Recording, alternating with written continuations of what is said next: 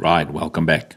So in this video, we will have a look at the last two functions in the user service. So you can see that we still need to do logging out a user, and we also need to do reset password for the user. So let's start with logging out the user. So in order to log out a user, we've got this string result equals OK, and we're going to have that show user progress again, and we're going to set that to true. And we want to also show that text. So it's going to be that user progress text. And let's set this text to busy signing or logging you out.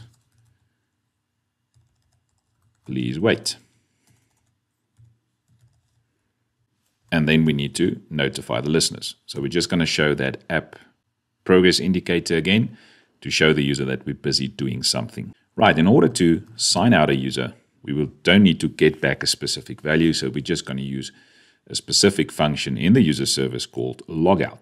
And again, because I'm using the await keyword, this function must also be asynchronous. So it's going to be await backendless dot user service again, and you'll see there is a login and a logout. So for the logout, there's also an error that you can catch in here. So again, we're just going to handle that error. And for this error, we will just say result equals error dot toString. Okay, so it's very easy to log out a user. We start showing the progress, say busy signing you out, please wait, notify the listeners. We go to the user service called logout, and that logs out the user. If something went wrong, we will save that as part of the result. Then after this, we can just go to show the user progress, set that to false again. So it stops showing. And then we go to notify the listeners so that we actually remove it on the UI. And that's it. That's everything we need to log out a user. Now, this is only in the user service. So let's go to the helper class there. And let's just see where we log out the user. There we will log out the user in the UI. So let's see how we're going to do this one. Right, so as part of this function, the first thing we want to do is to get that result to see if we successfully logged out a user.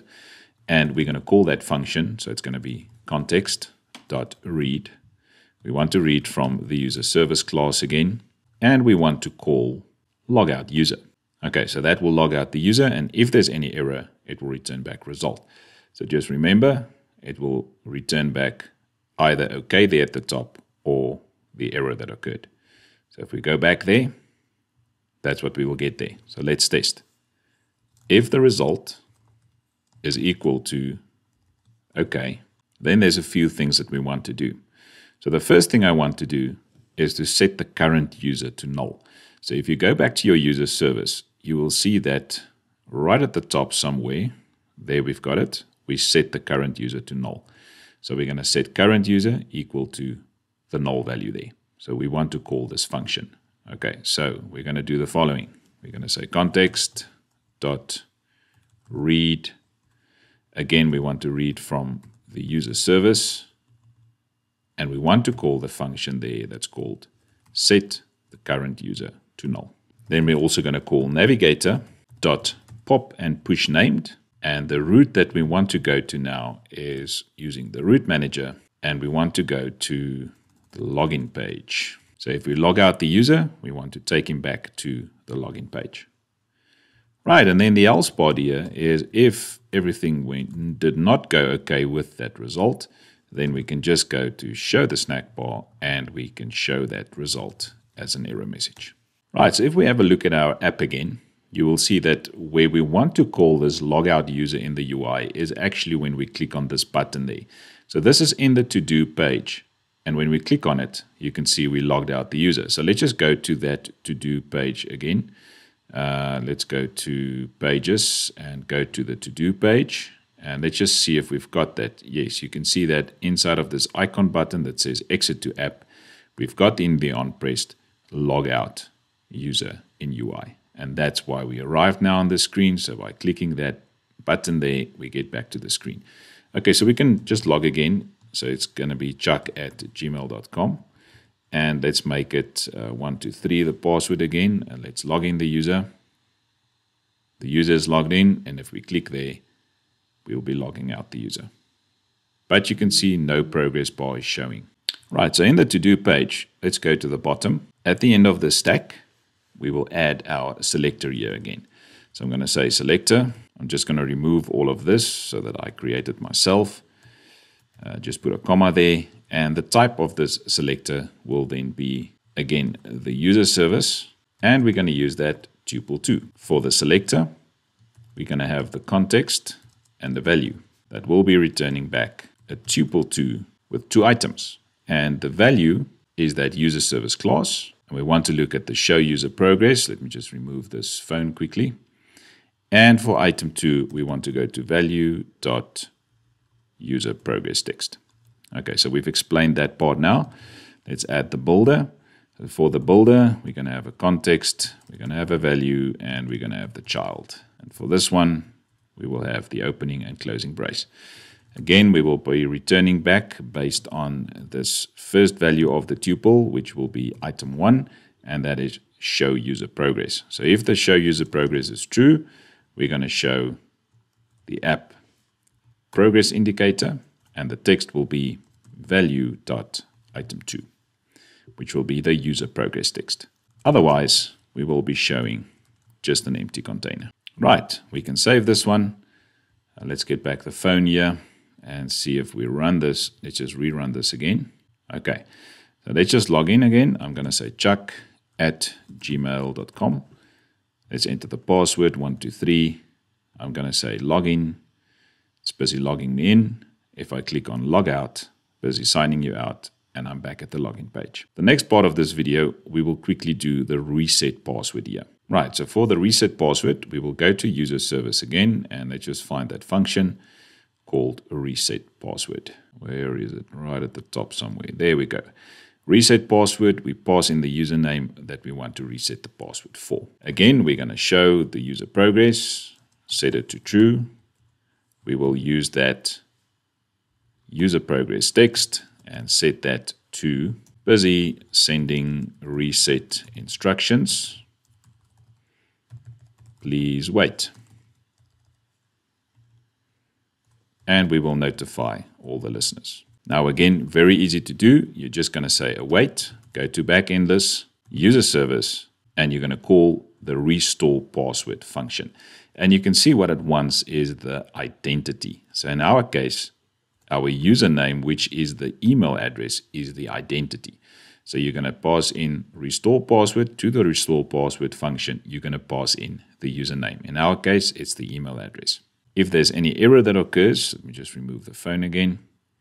If there's any errors, let me just replace this again with an opening and a closing brace. We're going to set our result equal to error.toString.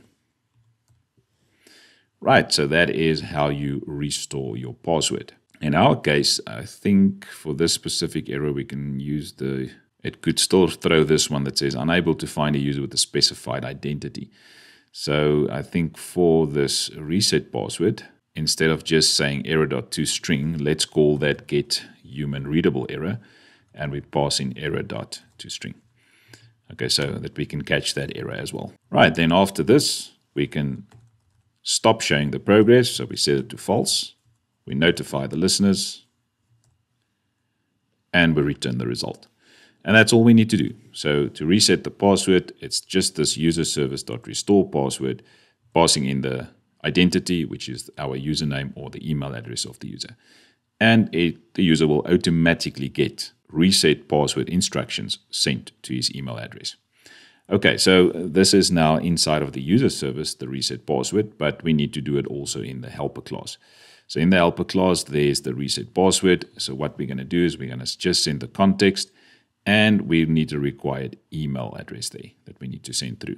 Right, so the first thing I'm going to do in here is to check if the email is empty. Then we're going to show the snack bar with a message. Please enter your email address.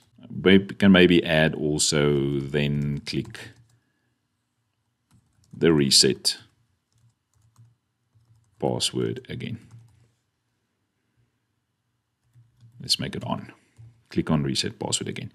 Okay, so if the email is empty, then we're going to show that message. The else part is the email is not empty and we need to send or call that function now inside of the user service. So for that, we have a result that we need to check against. So I'm going to say result equals await, and that is why this is an asynchronous function also, because now we need to call that function inside of the user service. So it's going to be context.read. We want to read from the user service, and the function we want to use there is reset password. We need to pass in the username there, which will be the email that was passed in right there. But let's just trim it to make sure. Right, and that's all we need. Now we have the result, and we can go and check against that result. So we're going to check if the result is equal to OK. Let's show a snack bar there, and we can say something like successfully sent password reset. Please check your mail, or check your email, or something like that. Right. The else part will be the result is not okay. So that could be that the user name doesn't exist, or maybe misspelled something or whatever there. So we will just go and show the snack bar again, and the message will be our result. Right, and we can save that. Let's just go to, so if you look at the app again, let me just bring in the phone again. If you look at the app, where do we have that reset password? That is where we have the reset password. So it's on the login screen. So let's just go to the login screen quickly and just see if that one, the reset password, you can see an on pressed is not done yet. So we need to complete this one as well. Right, very easy to do. We're just going to call that reset password in UI, and we need to pass in the email. And as part of this, we've got an email as a username controller .text. We just pass in the username controller .text. So we could have used the trim method here, and then we don't need to have it inside of the helper class, but it's up to you how you want to do it. So the reset password in UI, we've got username controller.text, and you can see by having these helper classes, we are actually taking away a lot in the UI and handling that somewhere else. Right, that seems fine. So let's run this quickly again. And I'm just going to click on reset password. Please enter your email address, then click. Okay, so I'm going to enter email address. Let's say chuck@gmail.com. Now, I don't hope somebody's got the email address of chuck.email@gmail.com, but I'm going to send a reset instruction for him, and successfully sent. Right, so you can check this out with your own email address. If it's something that doesn't exist, let's just see that one. Reset password. Your email address does not exist. Please check for spelling mistakes. And that comes from where? If we go to the user service class, you will see that it comes from this human readable error. This one. Your email address does not exist in our database. Please check for spelling mistakes. Okay, and that is it for resetting the password, logging in a user,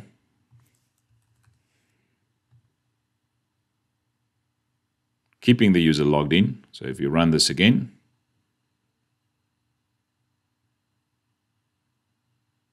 the user will be kept logging, and you can also log out a user, signing it out. Running it again will not now keep the user logged in, and it will be back at the welcome screen. Thanks for watching this video. See you in the next one.